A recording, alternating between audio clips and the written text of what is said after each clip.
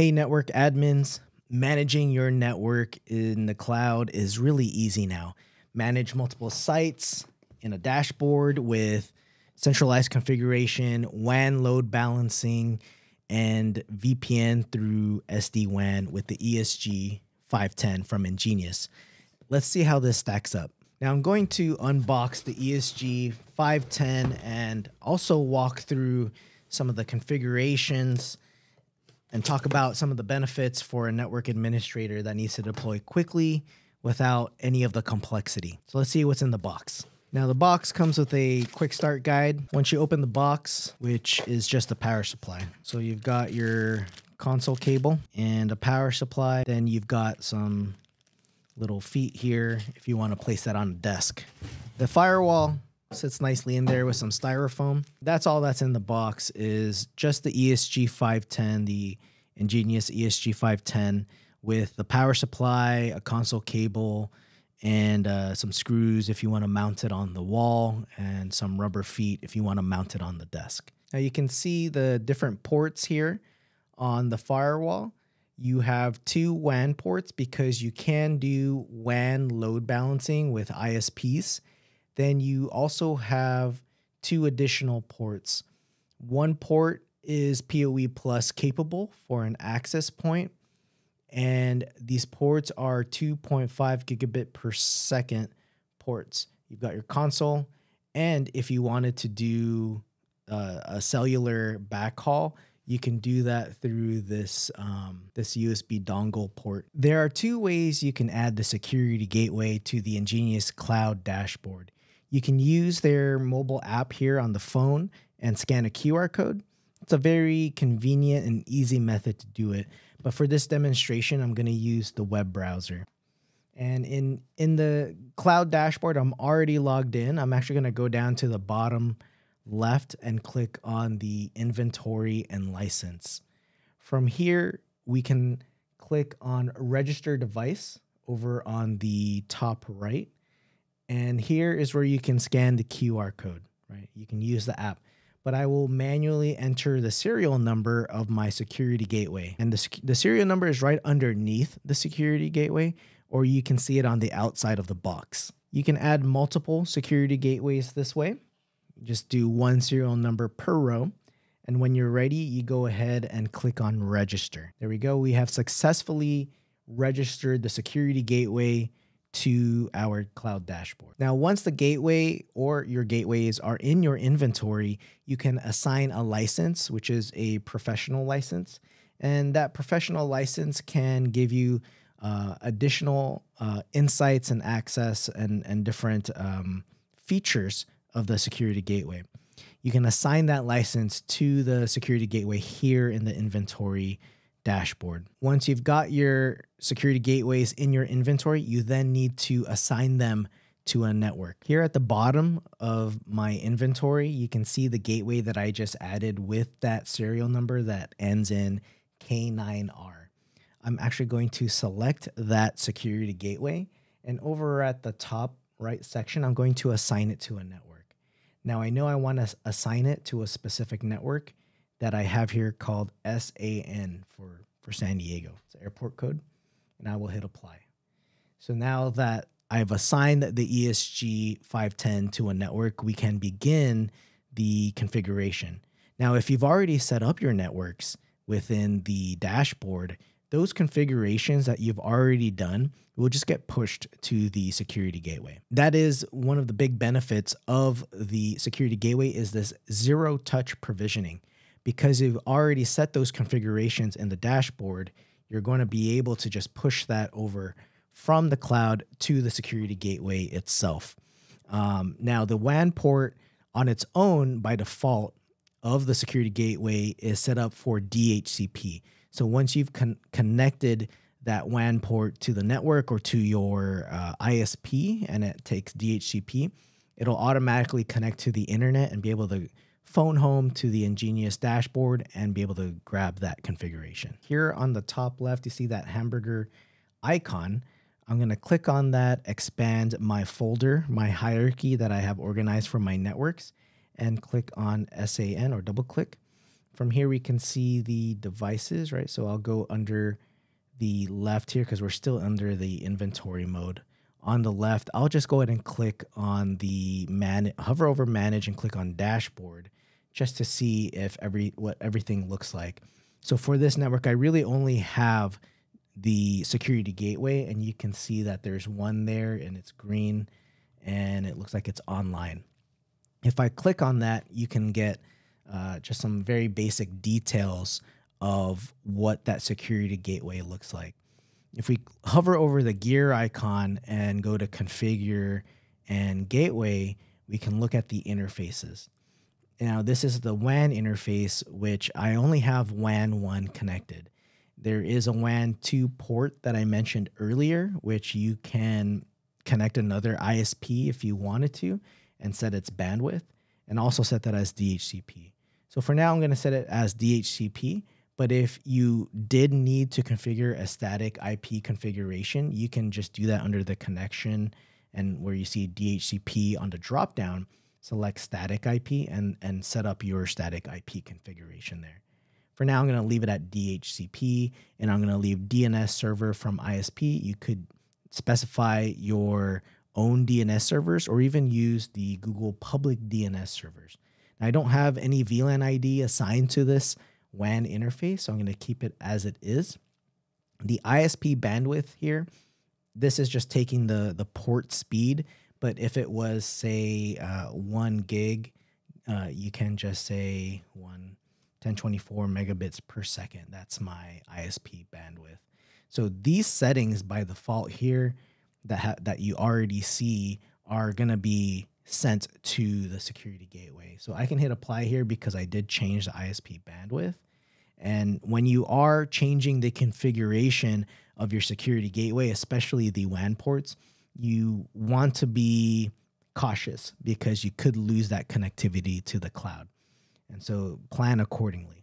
So I'll just hit yes. Now, if you're using 2 WANs, you'll have that WAN failover. It's pretty dynamic here for the security gateway, a very nice feature to have, especially when you need at least that redundant connection, right? So down below here, you can see a dual WAN preference. You can set which WAN you want to have as your primary and how you want that failover to be set, or maybe you want it to load balance.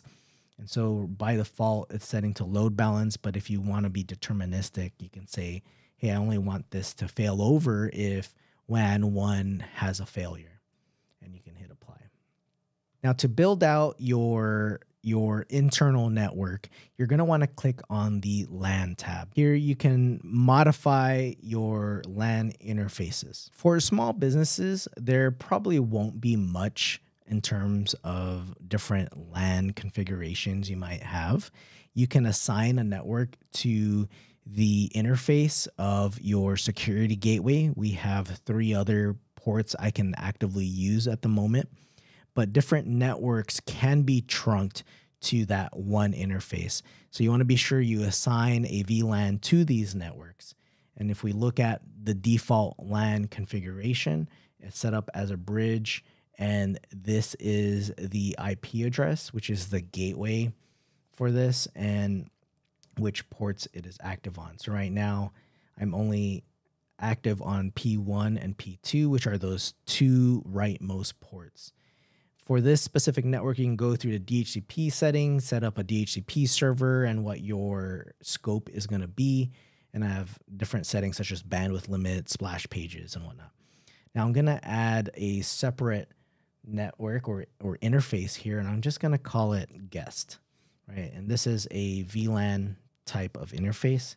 And I'm going to keep it simple with the 172.16.1.1/24 network. I'm going to give this the VLAN ID of this guest network here. These are networks that VLANs I've already configured. So they're already pushed down to the security gateway. And I'll make that active on P1. So right now we've got 2 networks. We've got this LAN bridge network here on P1 and another VLAN interface for guests Now, let's say I want to add a Wi-Fi network for my internal users. I'll click on Add Interface again.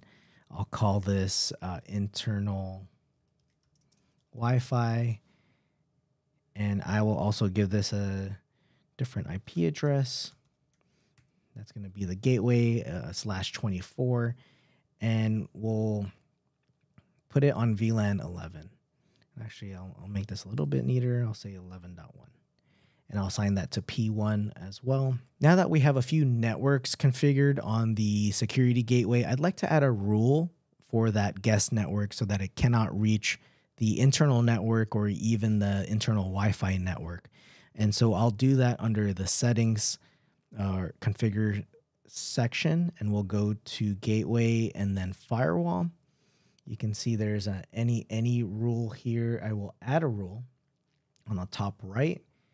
We'll say any protocol will deny from this CIDR to 192.168.11.0/24. The description is block guest to internal Wi-Fi, and hit done. So that adds it to the top there because it's a specific rule. And I'll add one more. So any protocol will deny from the guest subnet also to that LAN network. And so that's block guest to LAN, and hit done. And there you go. So that should be all we need to at least block the guest traffic from hitting anything internal. So now the next thing that I want to do is just to test the connectivity of the ESG510. I have an EnGenius ECW336 that I'll just connect directly to port 1 of the security gateway and get an SSID for the internal LAN and also a guest SSID configured. I'll connect 2 devices, one to each of those WLANs, just to see if they have internet and also to see if the guest network can connect to the internal network at all. Okay, before we test everything, I just wanted to show that I got my AP connected or assigned to this network. It's not online yet, but once it is, it will get the settings that I have configured under SSID. I have 2 SSIDs called testnet and the other one's guestnet on their respective VLANs. Now, I think I made an error in configuring the firewall because once I configured the 2 rules, I forgot to hit apply on the top right. So once you move out of this page, those settings aren't applied. So you got to remember to hit apply at the top right. And I just made sure that the destination subnets matched with what I wanted. So once we see that access point come online, we should be able to connect to those networks device and be able to test internet and connectivity between those 2 subnets. All right, I've got the devices connected. I've got my Samsung connected to the guest net, which has the correct IP of 172.16.1.2, and also the iPhone is also on the right network. It's on 192.168.11.2. The thing that I want to check is being able to ping the internet. For example, can I ping, say, google.com? And you can see I can successfully do that. But also from the Android device, which is on our guest network, can that get out to the internet as well? There you go, doing a speed ping there, and it's able to do 100 with no loss. And the other network I want to test is being able to ping the gateway of, or even the device on the other network. We want to be able to see if that blocks any access to the internal network from the guest network. What I'm going to do is use network tools to ping the iPhone that's on the internal network, the 192.168.11.2 address. And if I do that, we can see that it is actually getting a loss there. So that means the firewall rule that we've implemented is working correct. So in summary, the ESG510 is an affordable small business SD-WAN security gateway.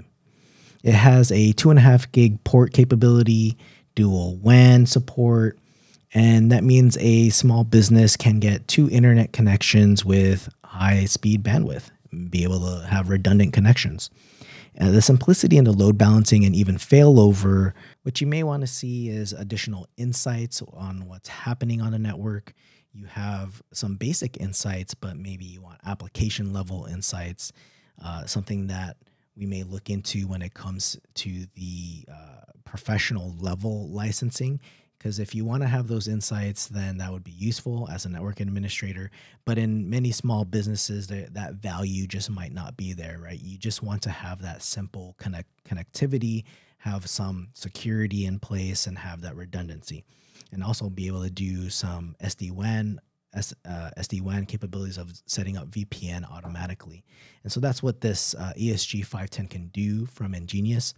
And really the big benefit here is that an administrator doesn't have to do a lot of manual configuration via command line interface of the gateway. You can really leverage the zero touch provisioning and be able to roll out these devices to your remote offices without having to travel on site.